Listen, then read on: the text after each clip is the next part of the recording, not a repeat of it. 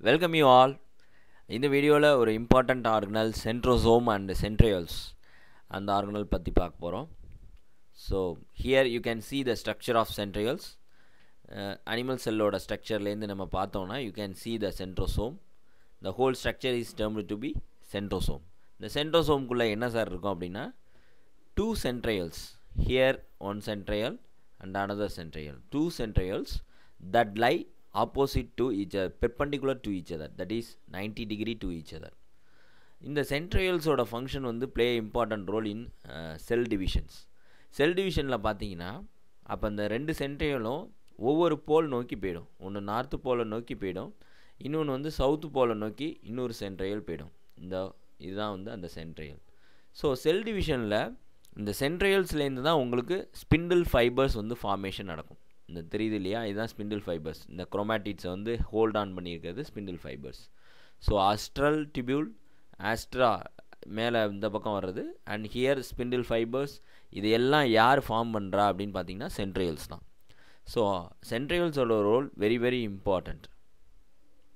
இப்போ நம்ம அந்த சென்ட்ரோசோம்ஸ்குள்ளே இருக்கக்கூடிய சென்ட்ரியல்ஸோட ஸ்ட்ரக்சர் வந்து பார்க்க போகிறோம். Here this is the centriole lying perpendicular to each other, and here so many amorphous pericentriolar materials are there, and the outside you can see so many tubules lying outward towards facing towards outward. அதெல்லாம் பார்த்தீங்கன்னா என்னென்னா microtubules தான். So those microtubules extend outside, and in the center you can visualize so many amorphous pericentriolar materials. This is all about centrosomes. இப்போ நம்ம ஒவ்வொரு சென்ட்ரியோலோட structure வந்து இங்கே பார்க்க போகிறோம். ஆக்சுவலாக காட் வீல் இருக்கு இல்லையா, மாட்டு வண்டியோட வீல், அது மாதிரி தான் இதனுடைய ஸ்ட்ரக்சர் வந்து சொல்லுவாங்க சென்ட்ரியோலோட structure. Here you can see these peripheral micro fibrils. இதில் பார்த்தீங்கன்னா 9 ஃபைப்ரில்ஸ் இருக்கும். இதை வந்து நீங்கள் இந்த ஸ்ட்ரக்சர், இந்த மேலோட்டமாக இந்த இதை மட்டும் எடுத்து பார்த்தீங்கன்னா இப்படி தான் இருக்கும். ஸோ அதில் என்ன அப்படின்னா, காட்வீலில் எப்படி சென்ட்ரலில் ஒரு ஆக்சில், அதை சுற்றி வந்து நிறைய ரேடியல் ஸ்போக்ஸ் வந்து கனெக்ட் பண்ணியிருக்கோம் சென்ட்ரல்லேருந்து அவுட்வேர்டு இருக்கக்கூடியதை நோக்கி. அதே மாதிரி தான் இங்கேயும். ஹியர் என்ன ஒரு இதுனா, இந்த centriole is made up of 9 evenly spaced peripheral fibrils. Here you can see 1, 2, 3, and next one is 4. This is 5 and 6, 7, 8, 9. So 9 microfibrils, 9 peripheral fibrils you can see here. This is made up of triplet. ட்ரிப்ளட்னா என்னென்னா 1, இதில் 1 இருக்கா, 2 இருக்கா, and 3. So 3 இதால் அந்த peripheral fibrils ஆடாததுனால அதை நம்ம என்ன சொல்லுவாங்கன்னா பெரிபரல் ட்ரிப்ளட்ஸ்னே அதுக்கு பேர். 3 செட்டாக இருக்கும். This is how the arrangement.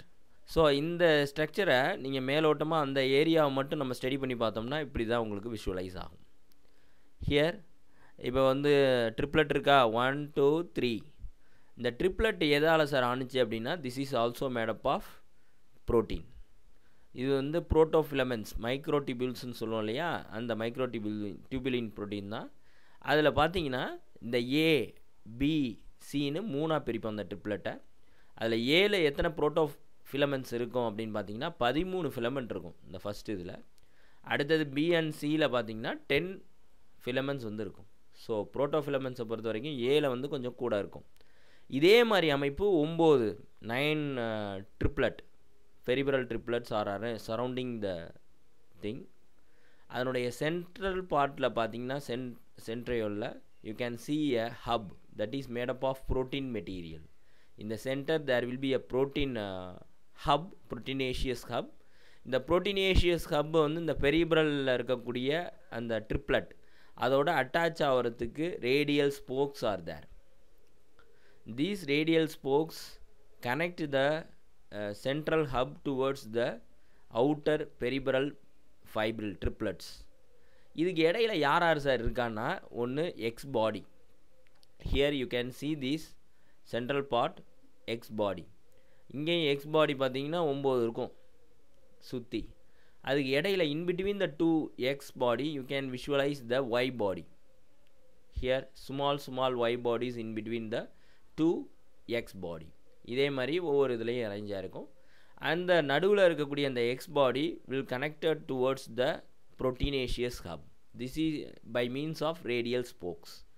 இப்போ நீங்கள் பார்க்குறீங்களே அந்த ப்ரோட்டீன் ஹப், அதோட எக்ஸ் பாடி ஒய் பாடி இதெல்லாம் வந்து எதால் ஆனது அப்படின்னு பார்த்தீங்கன்னா they are also made up of protein molecules. This is the type of arrangement seen in centriole. இந்த centriole வந்து எப்போ சார் ஃபார்ம் ஆகுது அப்படின்னு பார்த்தீங்கன்னா, எப்படி ஃபார்ம் ஆகும் அப்படின்னு பார்த்தீங்கன்னா, you can see the centrosome, 2 centrioles are there. ஒன்று மட்டும் என்னென்னா மதர் centriole, இன்னொன்று வந்து டாட்டர் centrioleன்னு சொல்லுவாங்க. Because centrioles are formed by splitting, just splitting process தான். இப்போ நீங்கள் பாக்டீரியாவில் எப்படி ஃபார்ம் ஆகும் அப்படின்னு பார்த்தீங்கன்னா ஃபிஷன் ரியாக்ஷன், ஃபிஷன் மூலமாக தனியாக பிரிஞ்சு வரும். அதே நம்ம செல் டிவிஷனில் பார்த்தோம்னா மைட்டாசிஸ் மியாசிஸ் இந்த மாதிரி பார்ப்பீங்க. am I right? Here the process just by splitting from the mother centriole the daughter centriole is formed. So இதில் ஒன்று வந்து என்னென்னா மதர் centriole, இன்னொன்று வந்து டாட்டர் centriole. இந்த ப்ராசஸ் ஆஃப் ஸ்ப்ளிட்டிங் எப்போ சார் நடக்கும் அப்படின்னு பார்த்தீங்கன்னா செல் சைக்கிளில் வந்து இன்டர்ஃபேஸ் ஸ்டேஜ் அப்படின்னு நம்ம சொல்கிறோம் இல்லையா, gap G1 S face G2 இது மூணும் என்னென்னா interface. எம்ங்கிறது mitosis face, as usual cell division, prophase metaphase anaphase டீலோஃபேஸ்லாம் இதில் நடக்கும். இப்போ இந்த 3 ஃபேஸ் இன்டர்ஃபேஸில் எந்த ரீஜன்னா இதெல்லாம் இந்த 3 ஃபேஸையும் நம்ம என்ன சொல்லுவோம்னா ரெஸ்டிங் ஃபேஸ்ன்னு சொல்லலாம். ரெஸ்ட் எடுக்கிறது செல்லு, திருப்பி டிவிஷனுக்கு திருப்பி ரெடியாகிறதுக்கு. இப்போ இந்த எஸ் ஃபேஸ் அப்படிங்கிற சிந்தசிஸ் ஃபேஸில் தான் என்னென்னா சென்ட்ரியோல்ஸ்லாம் வந்து இந்த மாதிரி ரெடியாக ஃபார்ம் ஆகிக்கும். சென்ட்ரல் செல் டிவிஷனுக்கு தேவையான மைக்ரோடிபியூல்ஸ் அண்ட் ஆல்சோ சென்ட்ரியோல்ஸ் இதெல்லாம் ஃபார்ம் ஆகுறது எப்போனா S face. And now we are going to see the difference between centriole and basal body.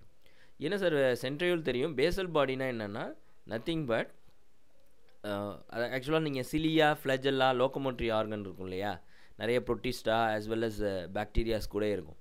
அந்த மாதிரி இருக்கக்கூடிய லோக்கோமோட்டரி ஆர்கனோட பேஸ் பாடி செக் பண்ணி பார்த்தீங்கன்னா this is the flagella. Here you can see this emergence from the body cell. இதுதான் பாடியோட outer covering. அது மேலேருந்து சிலியா வெளியில் நீட்டிகிட்டு இருக்குது. அதோடைய பேஸ் பாடி அதை எடுத்து நீங்கள் பார்த்தீங்கன்னா அதுதான் பேசல் பாடி அப்படின்னு நம்ம சொல்லுவோம். அது exactly similar to the centriole. Centriole எப்படி ட்ரிப்ளட்டாக இருக்கும் அதே மாதிரி இருக்கும். This is the same structure மாதிரியே தெரியும், but they have some differences. அதனால் அந்த டிஃப்ரென்சஸை இதில் பார்க்க போகிறோம். Function centrioles during cell division it forms the spindle fibers, as I already told. Here these centrioles play an important role in forming those spindle fibers in order to contact with the chromatids, whereas basal body give rise to formation of cilia and flagella. So this basal body play an important role in the formation of cilia as well as flagella அப்படிங்கிற locomotory organ formation. Position, it is present near the nucleus because cell division நடக்கும்போது nucleus பக்கத்தில் இருந்தால் தான் அதுக்கு ப்ராப்பராக help பண்ண முடியும்.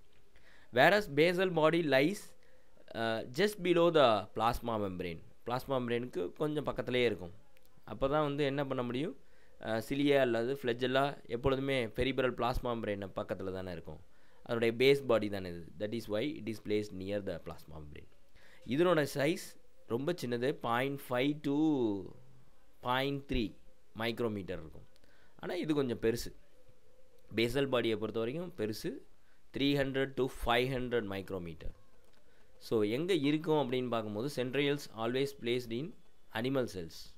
ஆனால் பேசல் பாடி ப்ரோக்கரியாட்டாக இருக்கட்டும் இல்லை யூக்கரியாட்டாக இருக்கட்டும், எதுலலாம் செலியா ஃப்ளெஜெல்லா இருக்கோ அந்த எல்லா ஆர்கானிசத்துலேயும் எல்லா செல்ஸ்லேயும் இந்த பேசல் பாடி இருக்கும். So this is the main difference between centrosome and basal body. Okay, see you in next video. Thank you.